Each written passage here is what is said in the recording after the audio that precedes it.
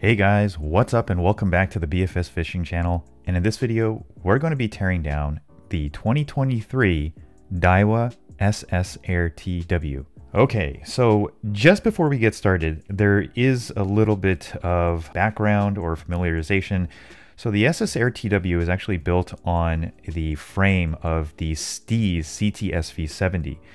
Now that reel does use a larger spool of 30 millimeters. And what I wanted to do was I wanted to take a look actually at the inductor springs, because on this reel, what I was finding is that the inductor spring was very, very weak. Now, I've actually gone ahead and already taken off the inductor and the spring and kind of broken that down. But here on the left, we've got the Steez CTSV70 spool. Essentially, it's actually coming out of my Millionaire CTSV70. And then on the right, we have the SS Air TW inductor and the spring. So we're gonna do a little bit of a comparison. And so you'll get to see the weights between the two and just see how much lighter the SS Air TW inductor is compared to the CTSV70. So we'll go ahead and measure the inductors first. And so the CTSV70 inductor comes in at 1.45 grams. So quite, it's not light. And this one comes in at a 0.66 gram weight. So pretty big difference in weight between the two inductors. And we'll go ahead and put the scale away. But also what I wanted to compare is the strength of the springs, the inductor springs. And so if you'll notice, this is the CTSV70, and then this is the SS Air TW on the right. And so I'll try to zoom in on this in post, but you can see just how much weaker the SS Air TW inductor spring is. And I think that kind of leads to the inductor becoming activated again at kind of like the tail end of your cast. I can't really confirm that, but it's something interesting to kind of share with you guys. All right, so the first thing that I want to do is I want to take a look at the handle knobs. Now, according to the schematics and also a fellow YouTuber, Earl, who goes by the channel name of It Must Be Bait, the bearing sizes on this reel, or the bushing sizes I should say, where they're in the handle knobs and also on the worm shaft, they are coming in at a size of 4 millimeters by 7 millimeters by 2.5 millimeters. But I do want to confirm that, and I do want to check. So we're just going to go ahead and break down one of the handle knobs. And so if you can look, there is a Phillips in there, so we'll go ahead and take that out. And again, I am not a Daiwa expert. I don't have too many Daiwa reels, and the Daiwa reels that I do have are quite different from this. Okay, so there is the bearing, and we'll go ahead and measure that as I get it off. Looks like it is shimmed right there. Maybe two of them. I will say that these handle knobs are shimmed very well. There's like zero play on that handle knob. But okay, let's get some measurements. So our outer bore, or outer diameter, is coming in at 6.99. So that's essentially a 7. Your inner diameter is going to be a 3. I'm getting 3.89, but that's essentially going to be a 4. And then the width of the bearing, grease and nitrile gloves do not play nice, but it's coming in at 2.49 or a 2.5. So it indeed is a 4x7 by 2.5 or a 740 size.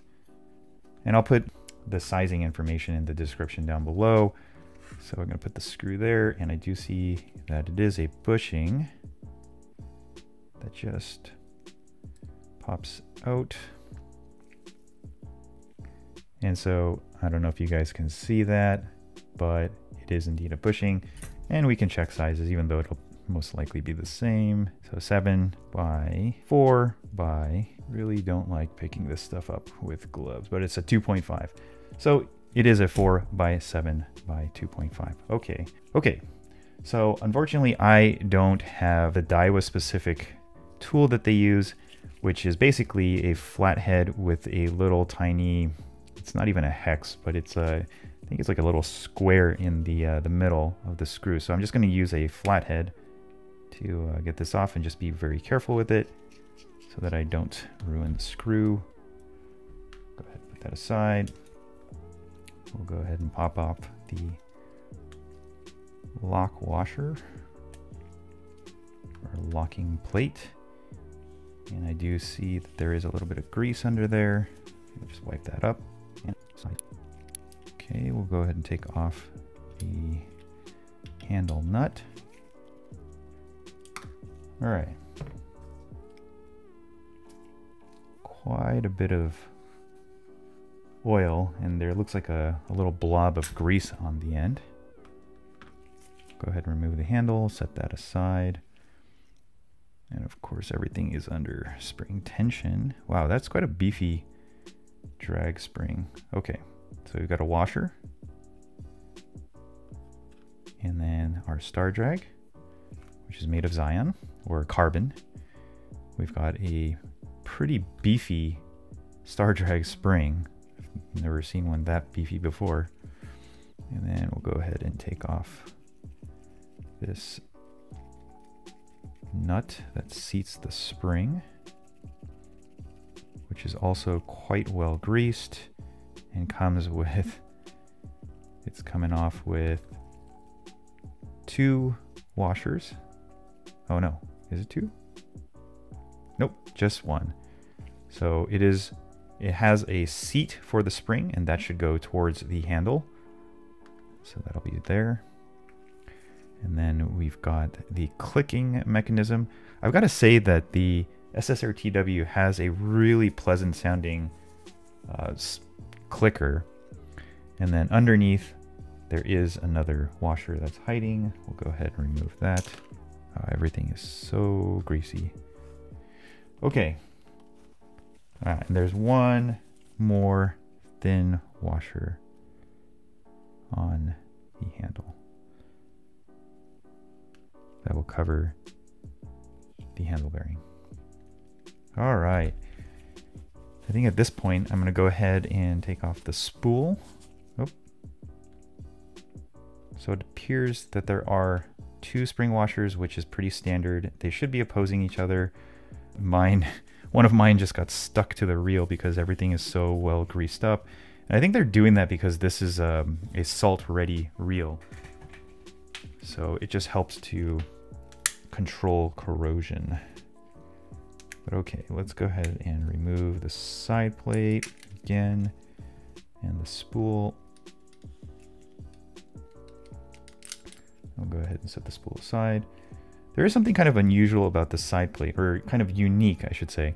So the side plate has a little tiny metal pin on it right here, and that pin has an O-ring. I don't know if you guys can see that at all, but I think this helps to kind of seat the side plate a little bit better, but also helps so that the side plate doesn't just fall off after you unlock it, because that O-ring kind of creates a little bit of friction.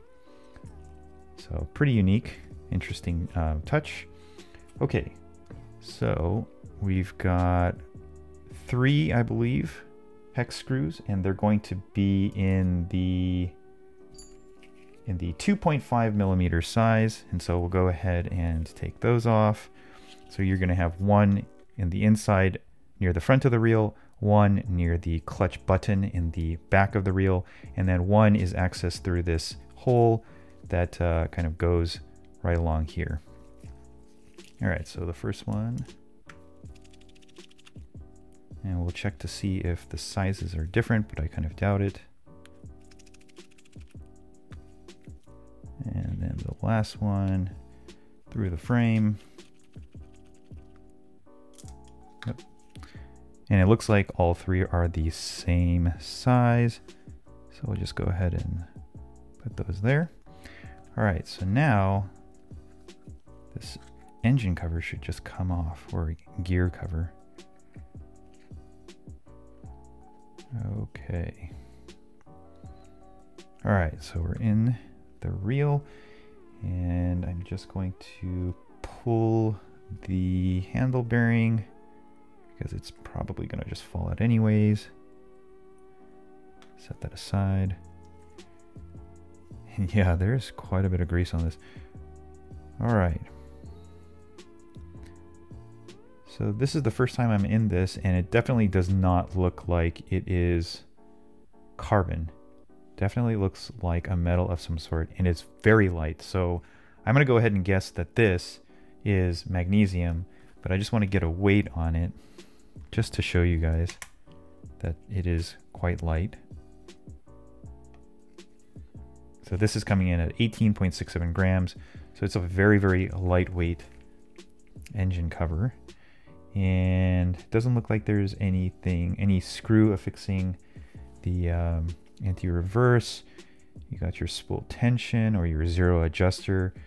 You know, I don't like that they call it a zero adjuster. It's just a spool tension, and I use spool tension if it's needed.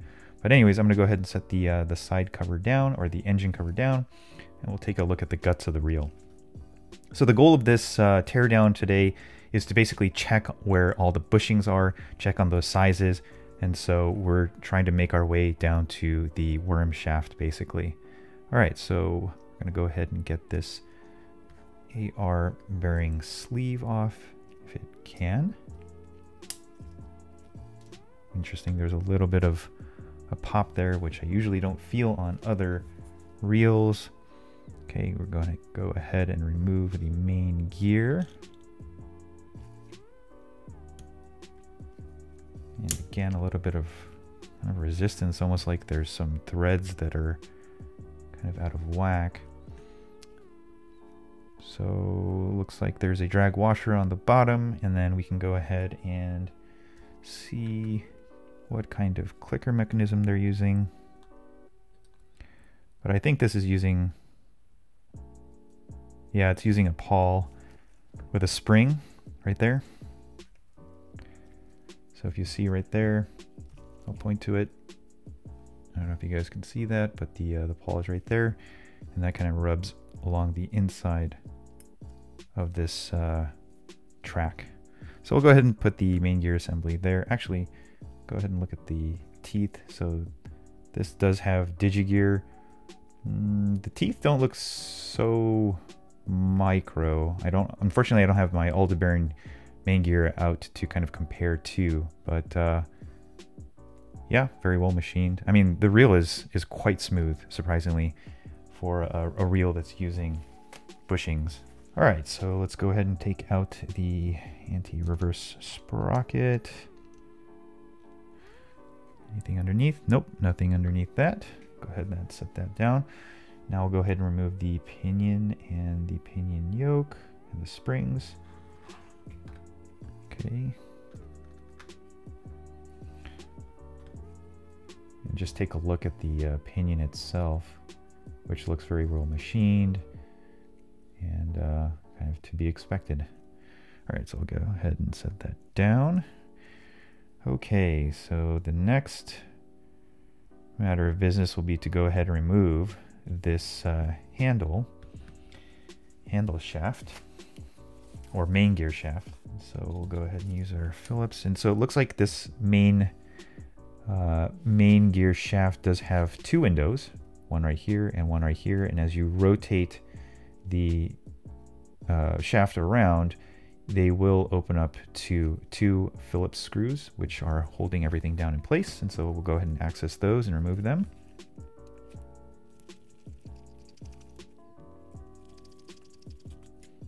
Okay, and so we do have a bearing underneath. Yeah, the main gear shaft is ported, which is nice to see. All right, so now we can go ahead and remove this front cover so that we can kind of get more access to the C-clips holding the main shaft in place.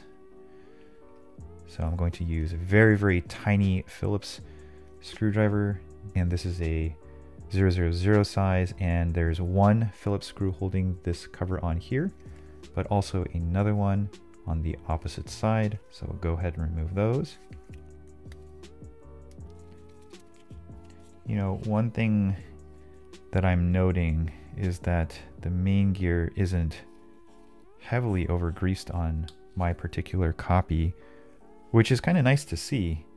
They did go to liberties to grease some of the other components, but at least the main gear isn't heavily over greased, which is great. All right, so this is just, you know, a clip on, so you just pull on one side and then the other side should unclip itself. So we'll go ahead and put that there, and we'll set the screws right next to it.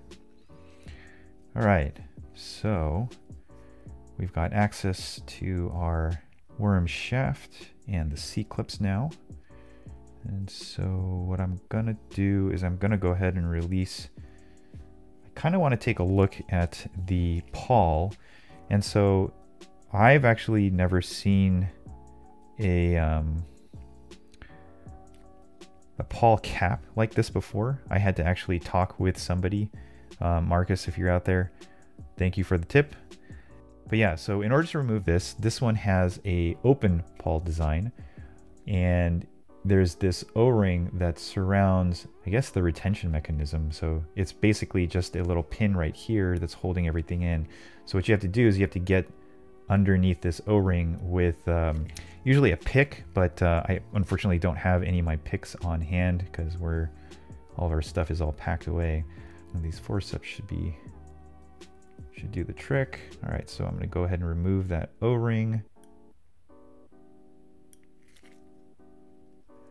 Set that down and then see if I can't manipulate this pin to come out. And indeed, it does come out. And now the pawl should just fall out if it wants to. Yeah.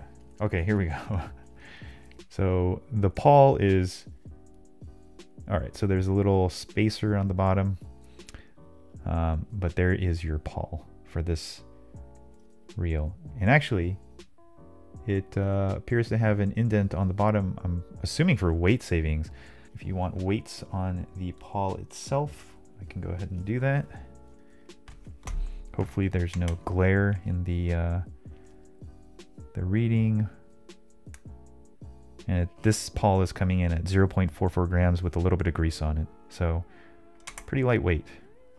All right, I'm gonna go ahead and put the pawl down.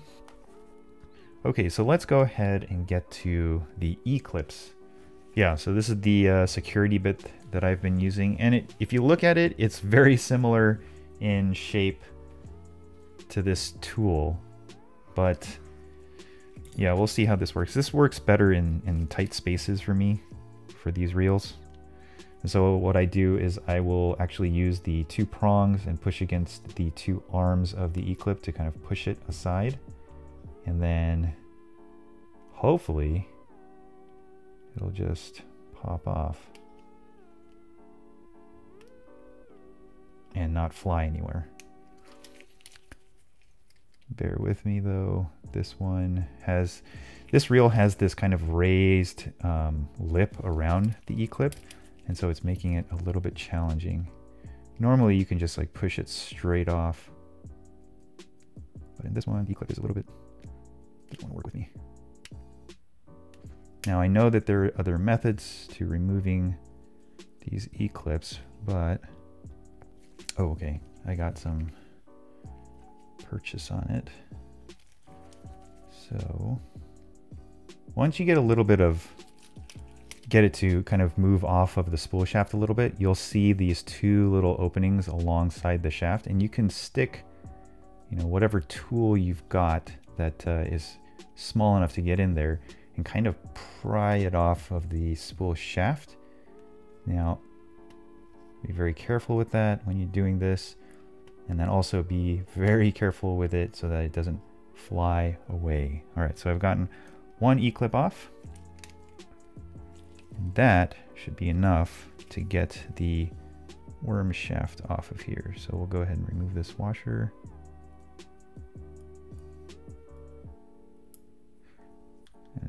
down.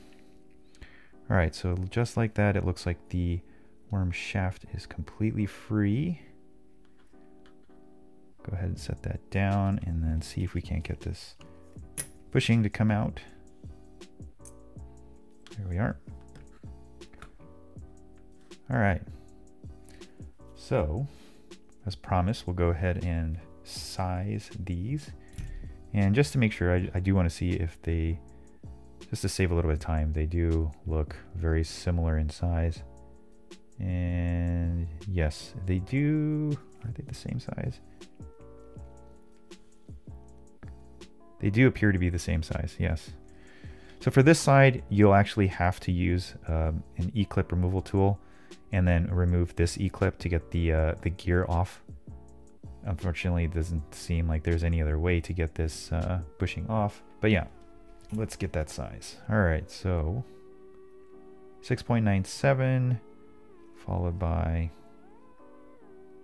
an inner diameter of 3.89 followed by a width of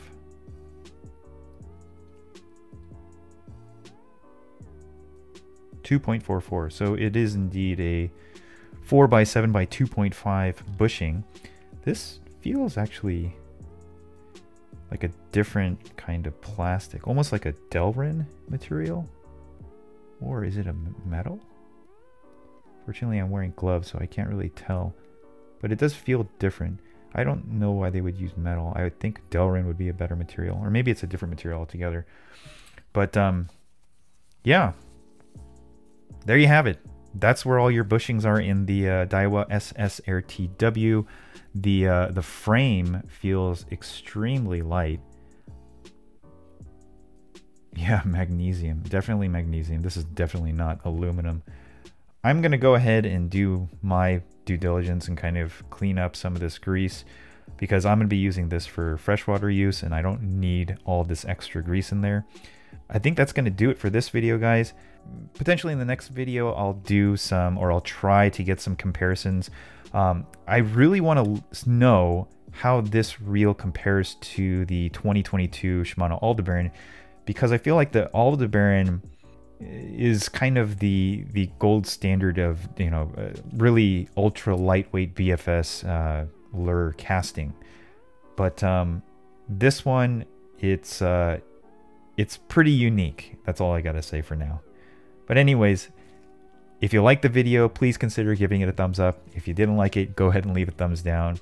If you haven't subscribed to the channel and you found this informational, useful, educational, entertaining, then please consider going ahead and subscribing. And yeah, with that being said, thank you guys so much for watching, and I'll catch you guys in the next one. Peace.